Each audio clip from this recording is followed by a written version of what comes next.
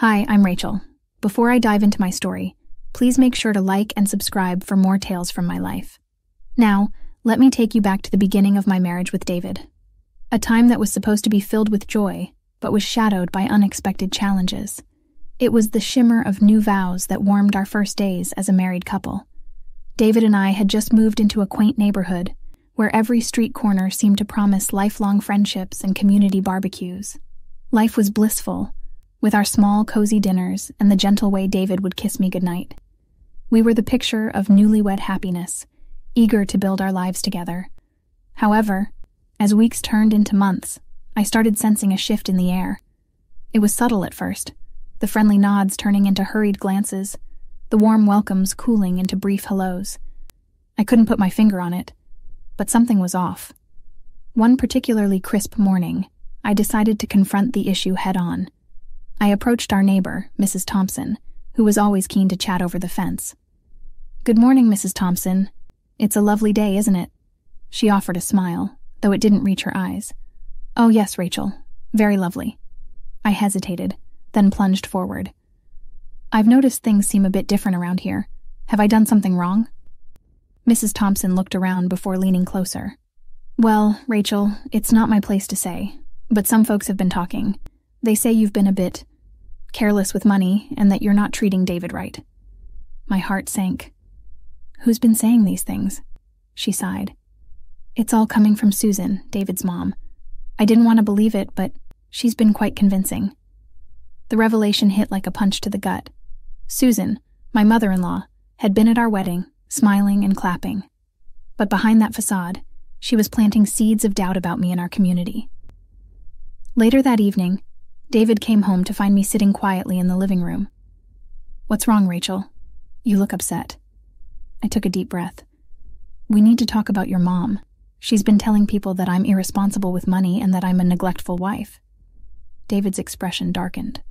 "What? That's ridiculous. Why would she do that?" "I don't know, but it's affecting how people treat me here. I feel so isolated, David." He took my hands in his. "I'm so sorry, Rachel. I had no idea. Let's sort this out. I'll talk to her tomorrow. We'll have a family meeting if we need to." The conversation reassured me, yet the damage was already seeping deeper into our lives, casting long shadows over our bright beginning. Little did I know, this was just the start of a battle to clear my name and protect our marriage. The trust and unity David and I shared were about to be tested by the very person who was supposed to support us the most. "David, she's your mother. I don't understand why she would do this to me." "We're going to find out, Rachel. I promise." The tension was palpable as we gathered in the community hall, neighbors and family members filling the room. David stood at the front, his posture rigid with determination. "Thank you all for coming. We're here to address some serious accusations made against my wife, Rachel." Susan sat stiffly, her eyes darting around the room as David continued. "Susan, you've been telling people that Rachel is irresponsible and neglectful. Can you explain why?" I just want what's best for you, David. I might have said things, but nothing, Mom. You lied about Rachel." "Why?" The room was silent, the air thick with anticipation as Susan struggled to respond. "I was just concerned. Maybe I got carried away." "Carried away? You deliberately hurt Rachel. People here trusted your word," David pressed on, his voice stern. One by one, neighbors stood up to speak. "I heard those rumors, Susan. I didn't want to believe them," said Mrs. Jenkins, shaking her head. "And I heard them too. It changed how I saw Rachel, and I regret that now," added Mr. Thompson. As more people confirmed hearing the rumors from Susan, the reality of her actions began to sink in. The murmurs in the room grew louder, a mix of shock and disapproval directed at Susan. Susan's face turned pale, her composure cracking. I apologize if I caused any trouble. Susan, you need to own what you did. This wasn't a small mistake. You spread lies about my wife." David's voice boomed across the hall. "I'm sorry, truly. I thought I was protecting you." "Protecting me by isolating Rachel? That's not protection, that's manipulation." The room nodded in agreement, the community's earlier suspicions turning into support for us. "Susan, your actions have consequences.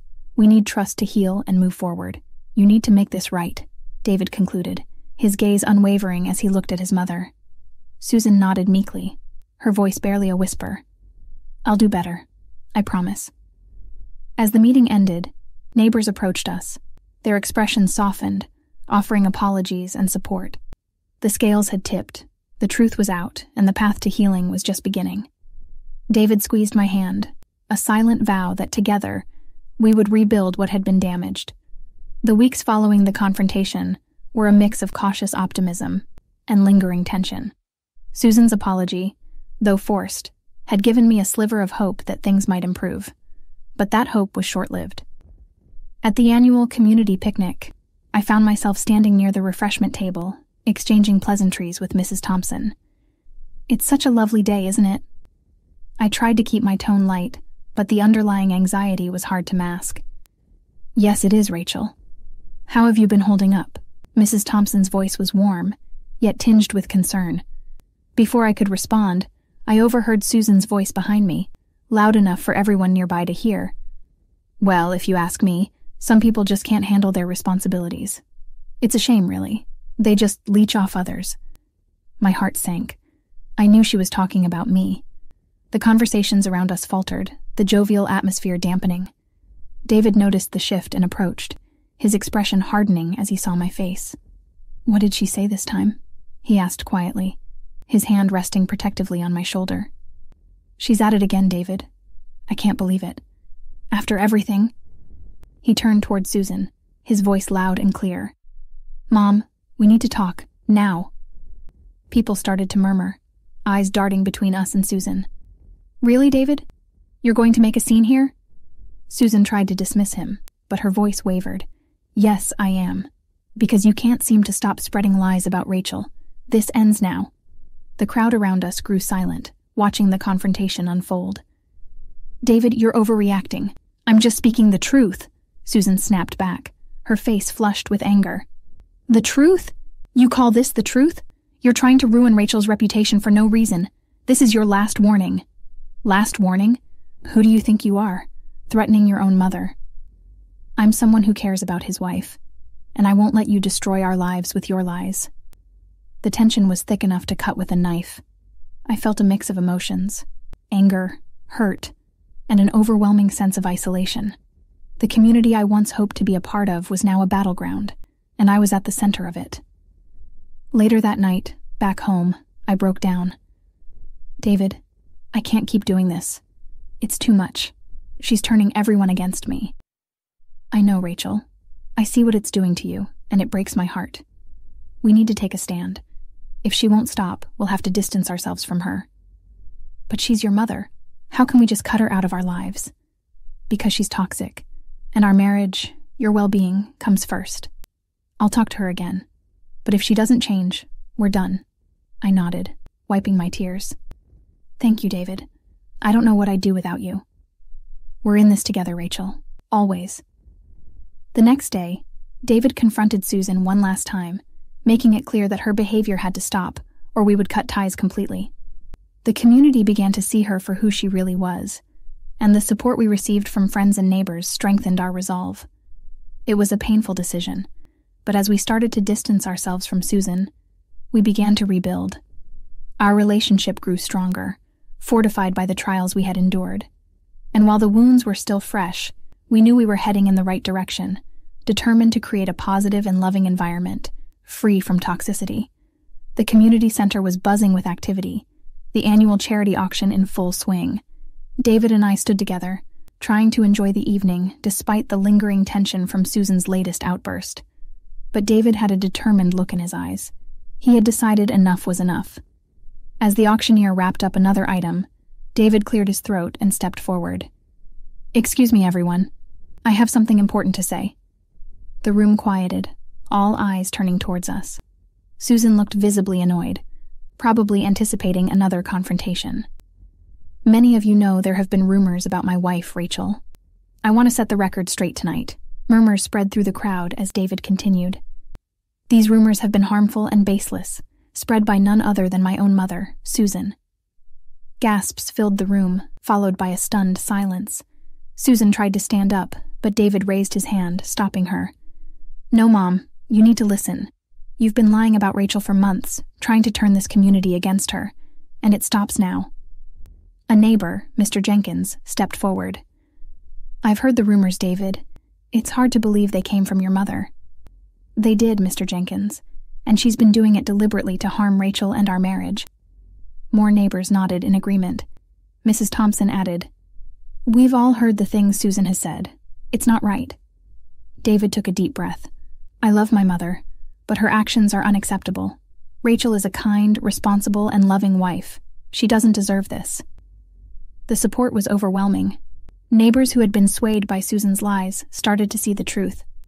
"Susan, you owe Rachel an apology," Mrs. Jenkins demanded, her voice firm. Susan looked around, realizing she had no allies left. I'm sorry, Rachel. I didn't mean for things to go this far." "It's too late for apologies," David said. "You've caused enough damage. From now on, we will be distancing ourselves from you." The room buzzed with agreement, people murmuring their support for us. Susan's face turned red with embarrassment and anger, but she knew she was beaten. As the evening progressed, David and I were approached by numerous neighbors offering their apologies and support. The tide had turned, and Susan was left isolated, facing the consequences of her actions. "I'm so proud of you, David," I whispered, hugging him tightly. "I'll always stand by you, Rachel, no matter what." In the days that followed, Susan faced significant social backlash. Her standing in the community plummeted, and she became a pariah. Meanwhile, David and I focused on rebuilding our lives, strengthened by the support of our friends and neighbors, and free from the toxic influence of his mother. The weeks after the public confrontation were both liberating and challenging.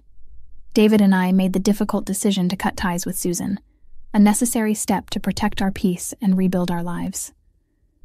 "How are you feeling, Rachel?" David asked one morning as we shared breakfast on our porch, the sunlight filtering through the trees. "I feel relieved. It's been hard, but we're finally moving forward," I replied, taking a sip of my coffee. We focused on cultivating the relationships that mattered. Mrs. Thompson invited us over for dinner, and it felt like the first real acceptance we had experienced in a long time. "It's so nice to see you both. We've missed having you around," Mrs. Thompson said warmly. "Thank you for having us. It means a lot," I responded, genuinely touched by her kindness. As we settled into a new routine, we became more involved in the community. We volunteered at the local shelter, attended neighborhood meetings, and organized events. The change was palpable. People began to see us not through Susan's distorted lens, but for who we really were. One Saturday, as we helped set up for a community fair, Mr. Jenkins approached us. "I have to say, you both have done wonders for this community. It's great to see you so involved." "Thanks, Mr. Jenkins. It's important to us to give back and be a part of something positive," David replied, smiling. Our efforts were not unnoticed. The community began to rally around us, their support unwavering. They saw the genuine love and commitment we had for each other, and for the community. One evening, we hosted a small gathering at our home. Friends who had stood by us filled the rooms with laughter and warmth. "Here's to new beginnings," Mrs. Thompson toasted, raising her glass. "To new beginnings," we echoed, clinking glasses and smiling at each other. As the evening wound down, David and I stood on the porch, watching the stars. "I never thought we'd get through this, but here we are," I said, leaning into him. "We're stronger because of it. And look at us now, surrounded by people who truly care about us," David said, his arm around my shoulder. The peace we had longed for was finally ours. The malicious rumors and the toxic influence of Susan were behind us. We had emerged from the ordeal stronger, our relationship fortified by the trials we had faced together. In the coming months, we continued to build on this newfound strength. We planned small trips, explored new hobbies, and spent quality time with friends. Our home became a haven of joy and love, a stark contrast to the tension that had once plagued it. One day, as we walked through the park, hand in hand, David turned to me with a thoughtful look.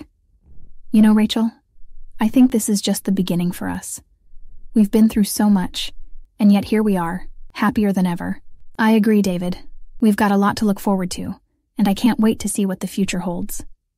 We stopped by a bench, watching children play and families enjoy the sunny day. The sense of community, now a source of comfort rather than distress, enveloped us. As we sat there, I felt a deep sense of vindication and love. The battle we had fought had not only cleared my name, but had also solidified the bond between David and me. We were no longer under the shadow of Susan's toxicity. Instead, we basked in the warmth of genuine relationships and mutual respect. Our journey had been fraught with challenges, but it had led us to a place of peace and happiness. As we looked ahead, we knew that whatever came our way, we would face it together, stronger and more united than ever before. That's the end of the story. Now, I have a question for you all. What would you do if a close family member spread malicious rumors about you? Would you confront them publicly or handle it privately? Share your thoughts in the comments below. And don't forget to like this video and subscribe to our channel for more compelling stories and discussions. Thanks for watching.